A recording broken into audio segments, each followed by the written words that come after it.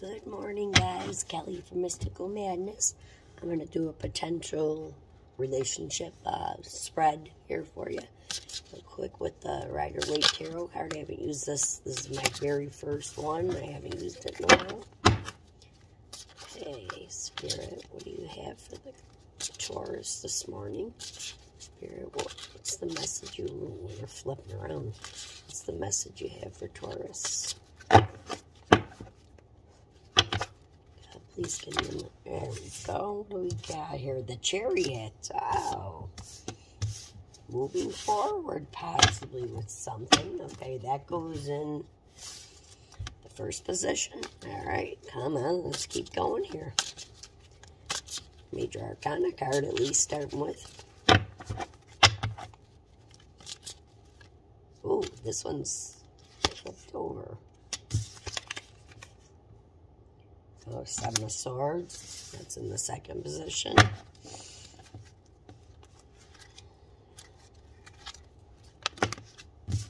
These are popping out. Let's see.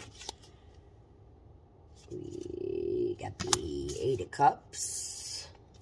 It goes up here. The Star. We got the Star.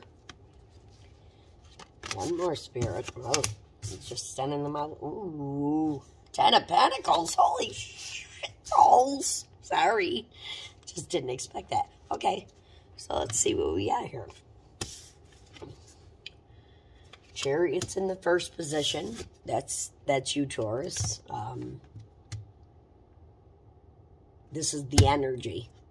I love it. I love it. This is the energy. You're moving forward. You're doing what you got to do. You're bossing up.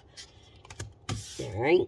And then in the second position, Seven of Swords. Sucks. What love asks of me. Okay, so what is needed to align in the relationship? Okay.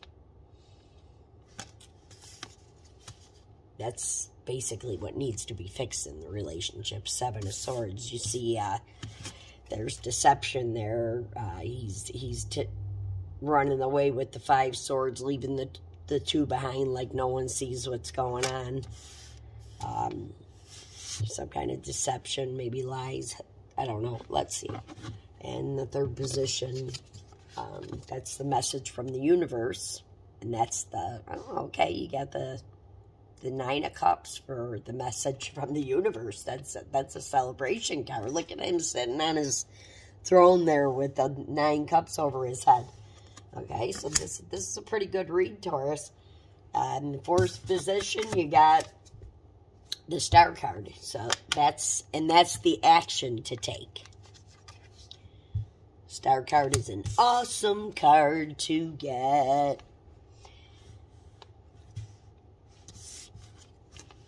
She's flown into the, she's got 2 cups, flown one into the earth and one into the water.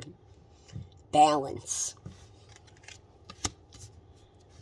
And then the 5, what to release. A gentle combination of something that's taking up too much energetic space. 10 of Pentacles.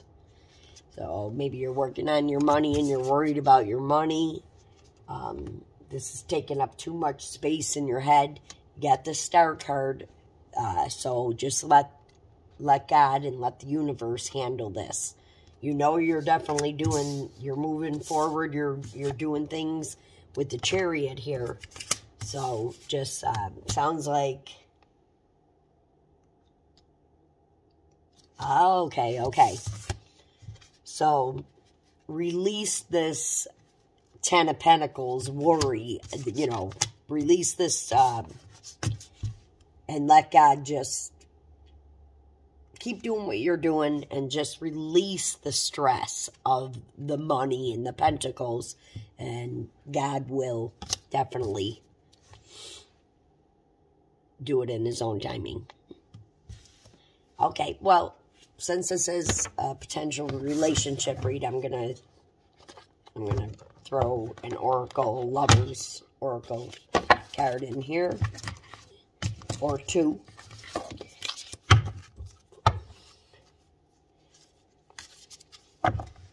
These are really good cards, though.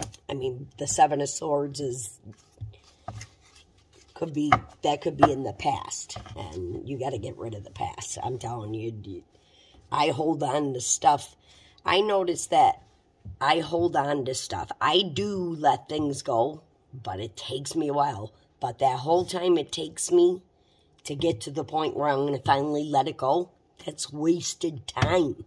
So I'm like, no, I can't be holding on to stuff like this, and there are ways to release it. I've been working on, you know, like yoga, meditation, Reiki healing, stuff like that, and it's working. But just don't hold on to stuff too long, Taurus.